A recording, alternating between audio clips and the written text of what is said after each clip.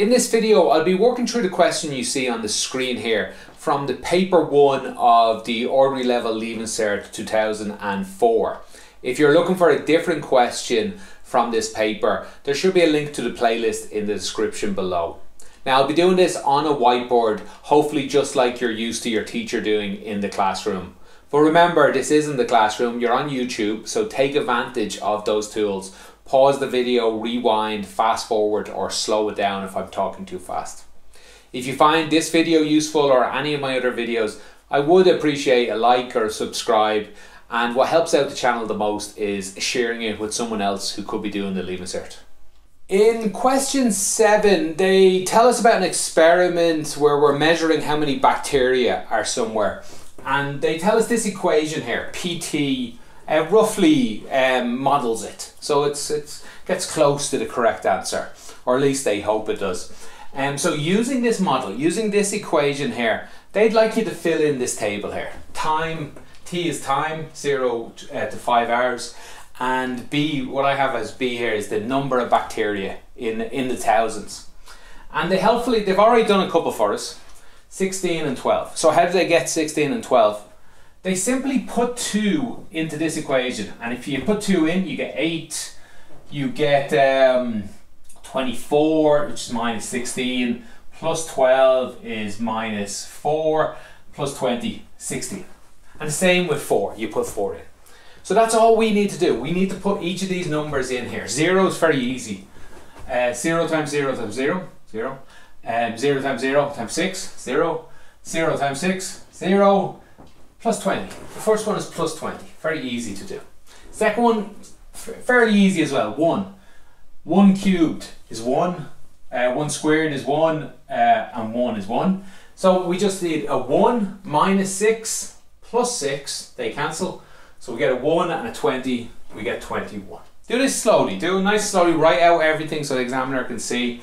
Because we pretty much have to write it out with 3 here. Fill 3 in. 3 times 3 times 3. 27. You can do all this in a calculator, just make sure you get it right.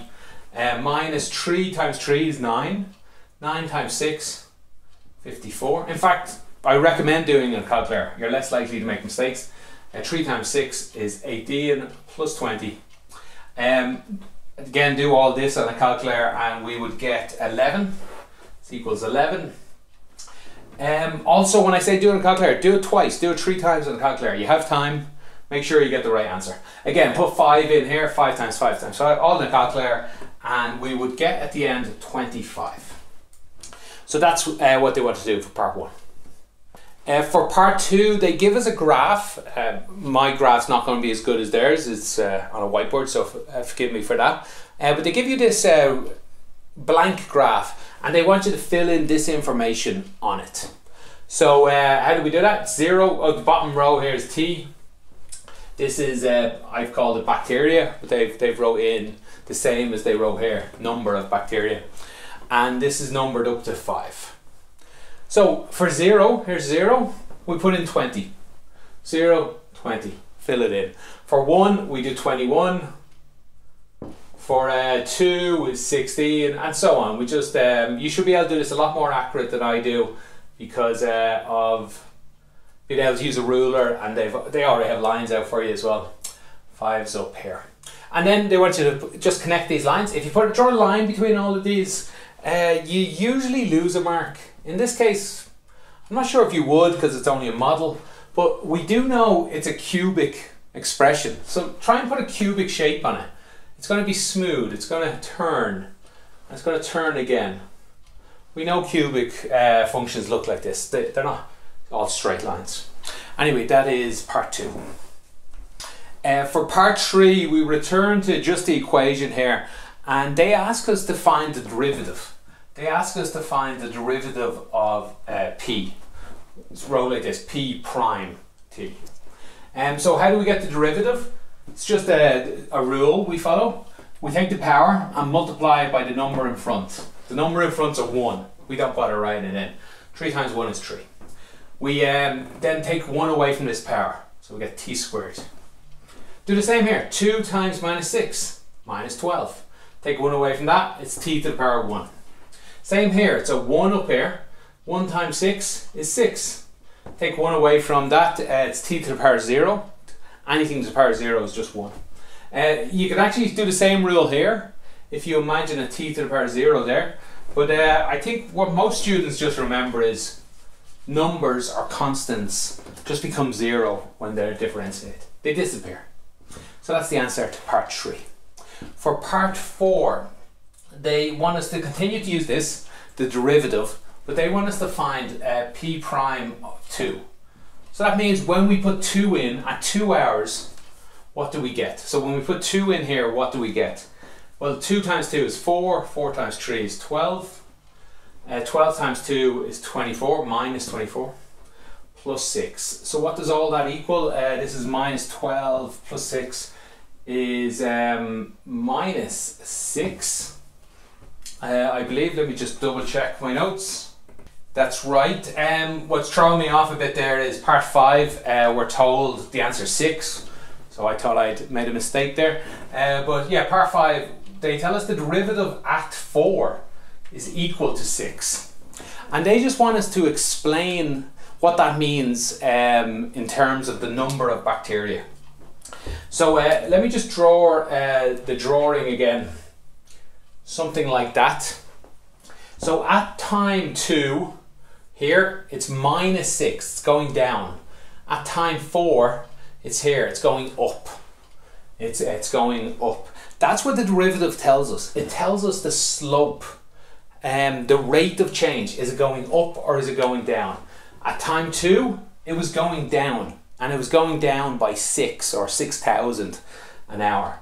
At time 4, and this is the answer they'd want you to write. Did I write any English down? Yeah, at 4 hours, at time 4 hours, the number of bacteria was rising at a rate of 6 or 6,000 because it's a number of thousands. Anything like that, you can use your own words. Just get the general idea that a rate of change is one of the things they're looking for. But the general idea, anything like that. Okay, in part B, they tell us they're doing a different experiment, different bacteria and they've modelled the growth of this bacteria with a different formula. In fact, this formula would be more common for the growth of things, an exponential formula. That's not important for this, but you will see it regularly enough in these questions. So they give you this new formula. It works the same. We put numbers in for t, and we get out answers. And that's what they want us to do in part 1. They want us to find out how many bacteria there are after 1 hour and after 2 hours. So we simply put 1 in here. We go K1, and that's equal, we just write everything out again, 3,000 multiplied by 2.72 to the power of 1 times a half. So what's 1 times a half? 0.5.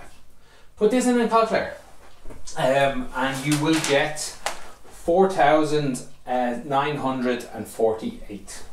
Do the same for 2 hours. K2 equals 3,000 times 2.72 times 2 times a half is 1. Put that into a calculator and you will get 8,160. I'm rounding these off, by the way, to the nearest whole number. So that's the answer to part 1. Part 2 is a little trickier, and they tell you after n hours, after some number of hours, there is at least 35,000 bacteria according to KT. So they want you to continue this pattern. Just continue working on like this until you find the smallest number that will work.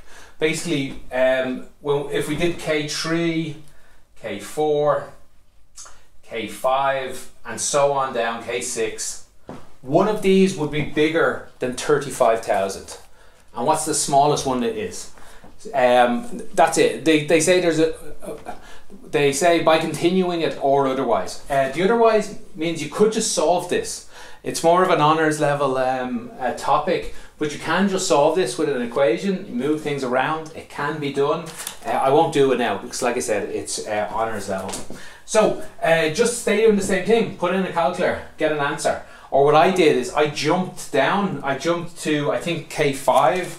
I did, and I got K5, same thing here, and I got equals 36,605. I got lucky. That looks like it's the right answer.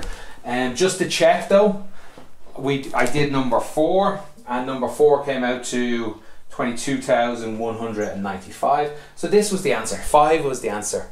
It's the lowest number I can put in here and get more than 35,000. If you put 6 in, you'll get a bigger number again. It's getting bigger, and it's getting bigger quite quickly. You could also put 3 in if you want to be a completionist. Anyway, that is all of question 7. If you have any follow-up questions, let me know. I'll do my best to get back to you. Thanks for watching. Have a great day.